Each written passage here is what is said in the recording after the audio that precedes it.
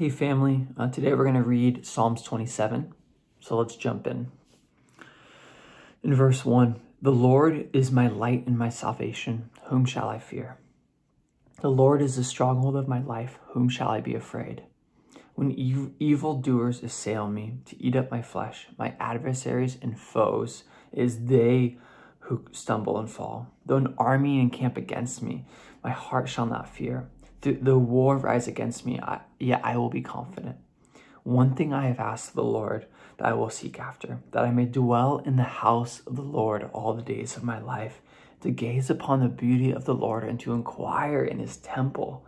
For he will hide me in his shelter in the day of trouble. He will conceal me under the cover of his tent, and he will lift me high upon the rock. And now my head shall be lifted up above my enemies all around me.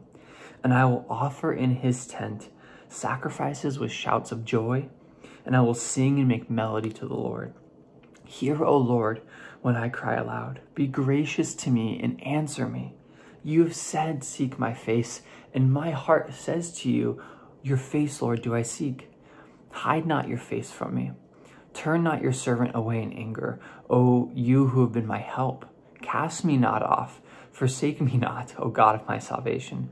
For my father and my mother have forsaken me, but the Lord will take me in.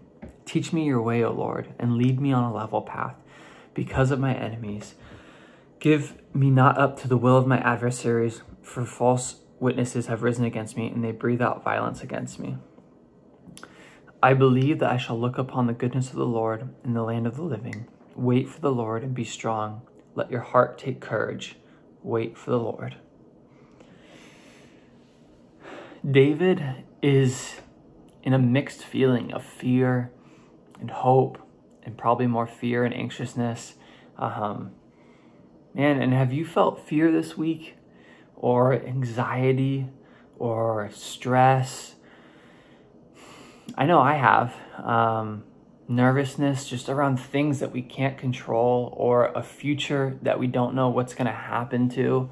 Man, and we are in good company this morning with David. And even better, we are known by our great high priest, Jesus.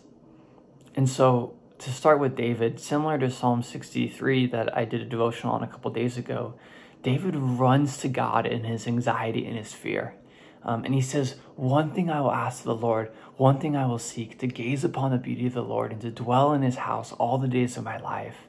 This is such an encouraging heart to me, because I don't always turn to this place, but it's such an encouraging heart to remind me where to run to in my anxieties and my fears. Because he says, let your heart take courage. You know, he says, wait on the Lord. Don't wait on your own strength or for me, don't wait on my own reasoning and logic to figure something out. But wait on God's faithfulness and grace. And then with Jesus, like Hebrews says he's a great high priest who can sympathize with us in our weaknesses. And that is true for where you are at. Jesus, on the night he was betrayed, he was in the Garden of Gethsemane. And he actually did what David just told us to do, where he says, come to God. Jesus regularly came to God. And he said, on the night he was going to be betrayed, a couple days before he was going to be crucified, he says, Father, if you are willing, remove this cup from me. And nevertheless, not my will, but yours be done. And then it says, there appeared to him an angel strengthening him. And while the angel was strengthening him, he says, being in agony, he prayed more earnestly. And his sweat became like drops of blood falling down to the ground.